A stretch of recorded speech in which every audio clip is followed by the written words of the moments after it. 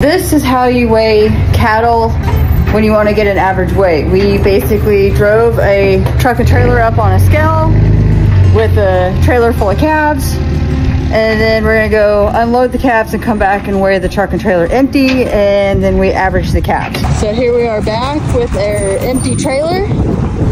So no cows in this trailer, back on the scales, and we're gonna see what we weigh now empty. 19,720. Riley, stop! I was like, why is it changing? Dang kid. So our calves are averaging around 538 pounds.